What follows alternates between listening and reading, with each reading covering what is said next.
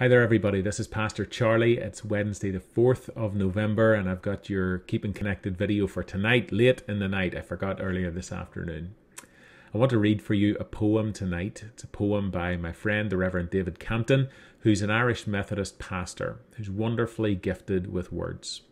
He placed this poem on his blog just last week, and as he wrote it, he had his own father in mind, who did not work with words, but was a labouring worker. He worked with steel and worked the land. And so this poem reflects on that, reflects on David's own work, and is quite inspired by the work of Seamus Heaney. This is called Word Working. I work with words, as my dad once worked with steel. Shaping and soldering, welding and grinding, the light of a screen burning into my eyes in a faint echo of my father's often unscreened eyes, seared by arc light. His handiwork held in his once vice-like grip formed the skeleton of this city and beyond. But the sparks and shavings of his efforts pierced clothing and flesh right down to the bone. He carried his creations with him, skin and soul as hard as tempered steel. I work with words, as my dad once worked with soil, digging and turning, planting and tending, enjoying the process, but always with an eye to the final product, wanting it to taste good and nourish, not just please the sight.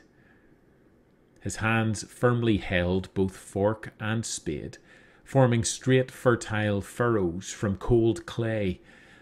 The aroma of the manure he spread clung to his clothes and nourished his heart, bearing him back to his beginnings. He carried his creation within him, body and mind renewed in a garden. I work with words, as our Heavenly Father first did, commanding creation from chaos, light into darkness, only later ordaining heavenly bodies as beacons of that primordial light. Not by his strong hand, but by the word of his mouth was formed everything that is seen and unseen. His words took on life, planted in a glorious garden, and those lives went awry with their words and actions, sparking destruction and death, piercing even his own son.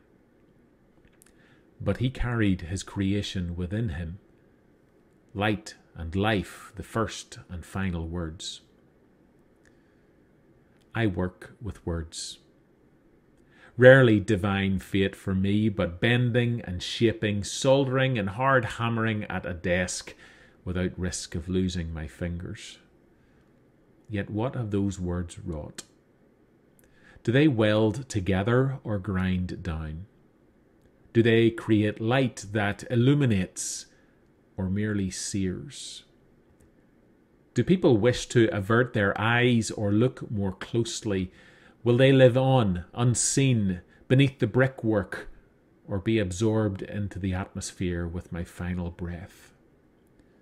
Will they grow and set seed for a new generation, or will they wither away, decaying without remark or regard? Do the words set free by my soft typing hands or all too quick lips and tongue create a framework for relationships, or are they destructive burning shards, piercing and scarring hearts and souls deeper than I can see? Is my Creator carried within my words and ideas wherever they fly?